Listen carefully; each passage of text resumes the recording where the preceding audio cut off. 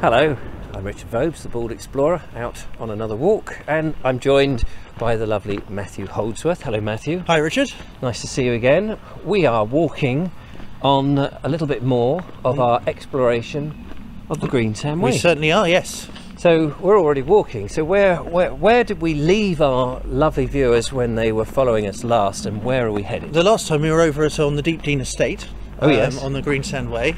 We're now in Brockham. That's it. We've done a little video about Brockham itself. It's one of the villages on the just off the A25. Yep, and now we're on the Greensand Way heading towards Betchworth. Lovely. So this is part of the Greensand area, but it's not on a big hill like the hills to the west of Dorking. Right. So we are on sandstone here, but the hills are much more subtle at this okay. stage. Yes, and actually we're sort of in the lee of the hills to the north here. We are, yes. Yes. And are they? They're not. Are they the sort of Northdowns? Those are the chalk Northdowns. Yes. Yes. Now this is looking optimistic. Here is a sign, hopefully, for the Greensand Way. And before we head off down that little pathway, we just had a nose inside this little brick enclosure. What are we looking at here, Matthew? This was the village pound. Oh, good. Yes. I'd like to spend £1. No, £1 for animals. For £1 for animals, yes, the horses and cows and things, I think. So they could be locked up or kept in overnight. Yeah. Or also sometimes strays. Yes, it was just a place, I think, to keep them secure. Yeah. If something had got out. Absolutely. Oh, and it's a tiny little enclosure. It is. So hopefully they weren't expecting too many. No. From 18, it's Brockham's, it says there, Brockham's own Act of Parliament from 1812. Yeah. So there we go. And I allowed only poultry to depasture the green. That's a wonderful bit of language, isn't it? Depasture. Yes. Meaning nibble on the grass? Yes, I think so. Yeah. Right, we're going down a little bit of a pathway here, past this laurel hedge, and away from the village.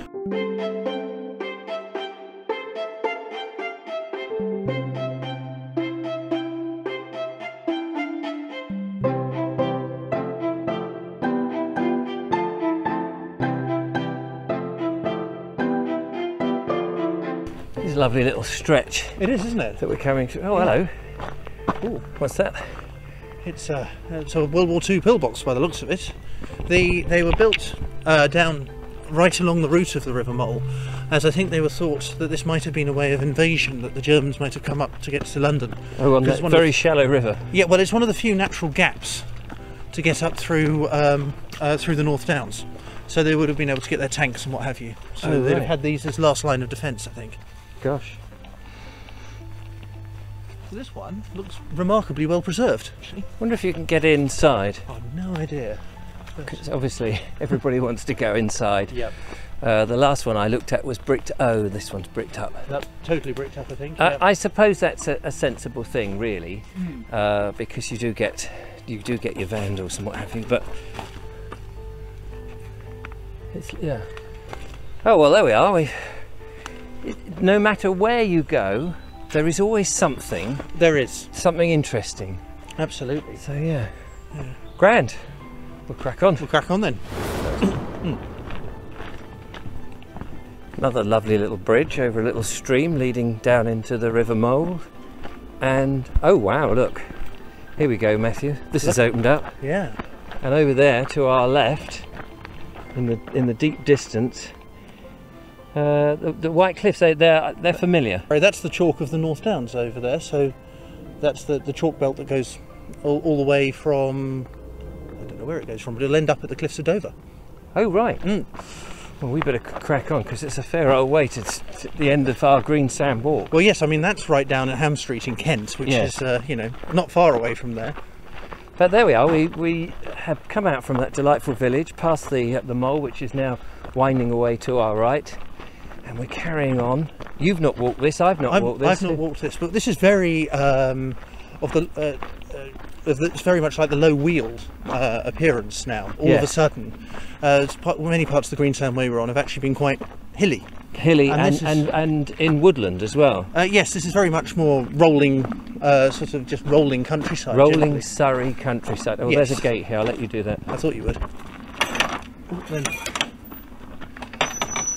And here we are, coming out onto some more of the lovely rolling countryside. To get to Betchworth, Yes. that we're heading, how far is that? It's Roughly? only about it's about a mile and a half between the two Yeah. two villages, I would say. So not a terribly long stroll. No, but it would have been a way to go when before they had a church in Brockham. Yes. Oh, so they would have taken this route, probably. Probably one of these routes or one of the roads that go in between. The blackberries are just turning here. They've been turning for some time, actually, haven't they? They have. They seem to have like quite a long time now. You can harvest them, I think. Yes. And, But there seems to be a wealth of fruit on the trees, Yeah. and in the bushes, which is fantastic. We're just looking here also. Oh, by the way, you've just sampled a blackberry. they're very nice. These are very sweet ones. Lovely. Very good. All along here, this particular path that we're on now has chestnuts. Yeah. Horse chestnuts. Thank you for correcting me. No problem. And they're all along here. Let me just pan past some of them, all in a straight line. And we think that's because we're getting very close to the Betchworth estate. Yes, the Betchworth estate. There's still a big country house just on the outskirts of Betchworth, who own quite a lot of the land around Betchworth and quite a number of the houses. So it's changed here, Yes. Matthew, isn't it? Yeah. So these are sweet chestnuts. These are sweet chestnuts. So you've got a whole load of chestnuts, horse chestnuts, and then you've got these beautiful sweet chestnuts. And I do love the sweet chestnuts. Yeah. The bark of the tree is all twisted, which is so distinctive. They're lovely trees. Burn well as well, I think. Do they? I think so. Yeah. I haven't tried any on my Essie. About another month they'll be ready, I think. Yeah. This will be the place to come and collect them for Christmas. Absolutely.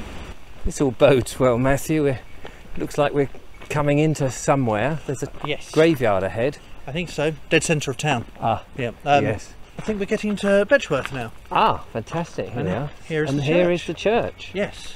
Oh, wow. Yeah, I'll let you do the gate again. Nice squeaky gate, that one. Yes. Wow, look at that. There we are. Now, I have been to this church once before, haven't I, in a video? I think you have, yes, with Mark. Approached it from the other side. Yes, I think you did. Some time ago. And I know Mark himself has been here a few times. Yeah. This is actually quite a well-known church for those of you who like 4 weddings and a funeral. This is where the first wedding was held. Oh, right. I think in the previous video I mentioned at the church at Brockham about Reigate stone, and it not really being Reigate stone. This is Reigate stone, built out of Reigate stone. But they had to rebuild the top of the tower. So what defines Reigate stone? Is it just local to Reigate? It's local to Reigate, but it's particularly crumbly kind of ironstone stuff. Should we see if we can get in? Let's have a look.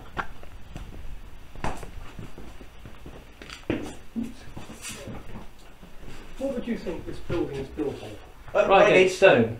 Reigate stone? Yes, it's an ironstone of sorts. Fine, thank you very much indeed. No problem. So this is quite a big church. And we can get in. Yes. Sorry, I slammed the door. Please close the door. Gently. Gently.